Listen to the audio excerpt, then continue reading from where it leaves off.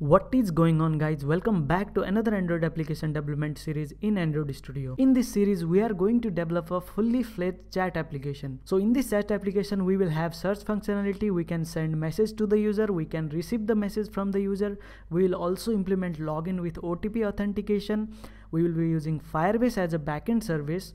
So from this series you will learn a lot of things, from making UI, implementing login with OTP, Firebase authentication, recycler view, store user and chat information into the Firebase database, getting that data from the Firebase, and much more things. So watch this full series and make the fully functional application that will be chat application from scratch.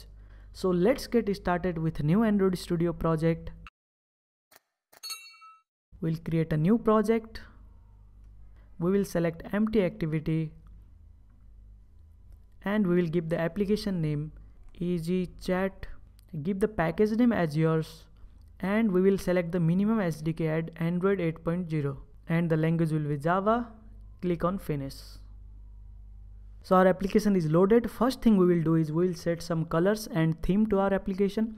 So go to resource, values, and in colors.xml I will remove this default colors, black and white, let it be, remove all those colors, and we will put our own colors. I have some colors, so color name I will give my primary and I will add the color code. You can click over here and you can change the color of your application, but I will make this color. I will give my secondary as another yellow color.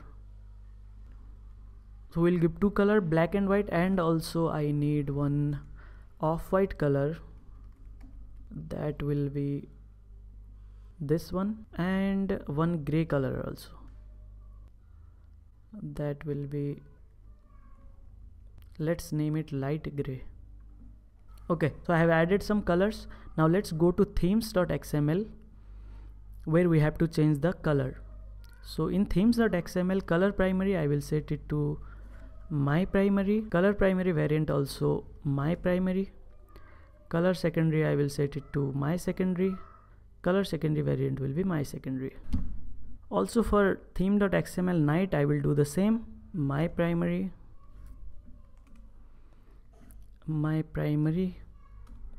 and for secondary my secondary.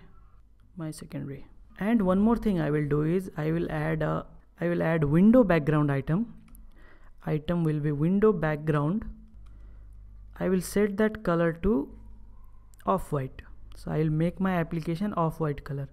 Same I will do on night theme also. Later we will change this, and that's it. We are done with our themes and colors. We can close that.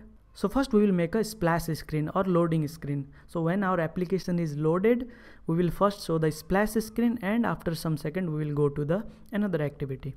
So for that let's go to package over here, right click, new activity, and select empty activity.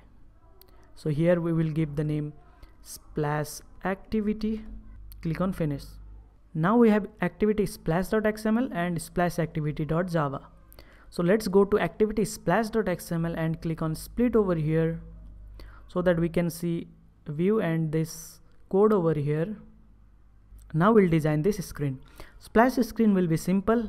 We'll remove this constant layout, make it as a relative layout, and I will set the background for this, that will be my primary.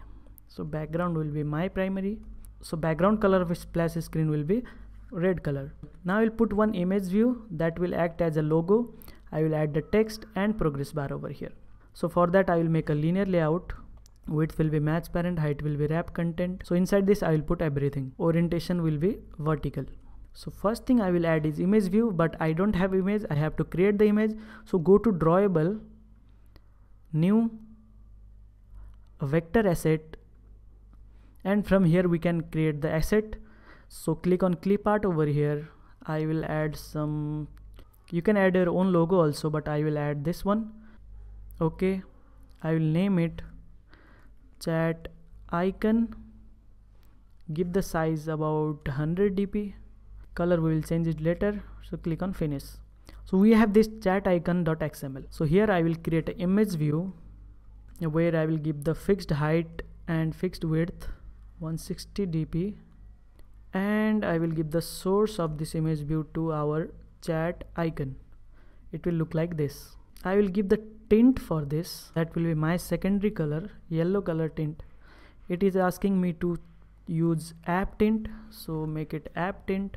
So this will be our icon. Now we'll add text view below this, but before that we can center it. So let's make this linear layout as match parent so that it will take full and gravity will be center. So it will come on center. Now we will add text view.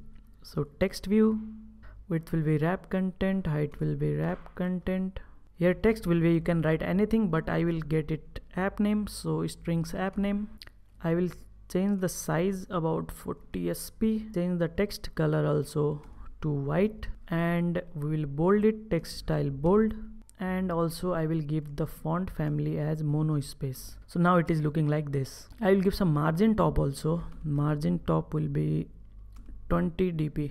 Okay, so below this we will create a progress bar so that while loading we can show the progress bar.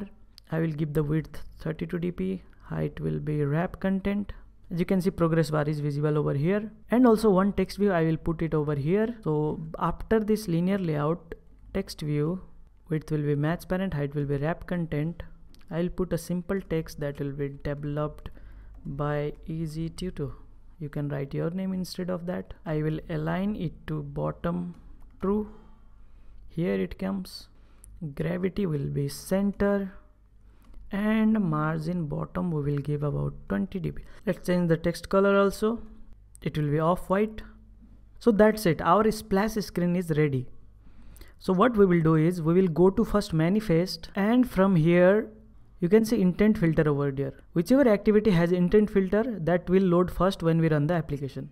So first we want to load the splash activity, so I will cut this intent filter from here and paste it over here in splash activity. And this Android exported should be true over here, and in main activity it should be false, so that when we run the application it will load splash activity. Let's run it and test it how it is looking in our mobile phone.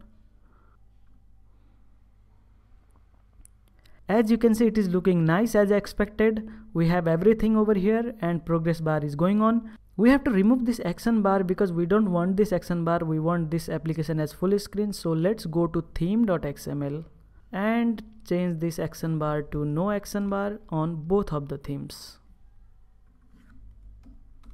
Now let's rerun it. As you can see, action bar is gone. Now application is looking very nice. So that's all for this video. In next video we will design the login screen to get the phone number from the user. If you have any doubts and queries, please comment below. I will reply for you. Don't forget to click on subscribe button before going. See you in the next video. Bye bye.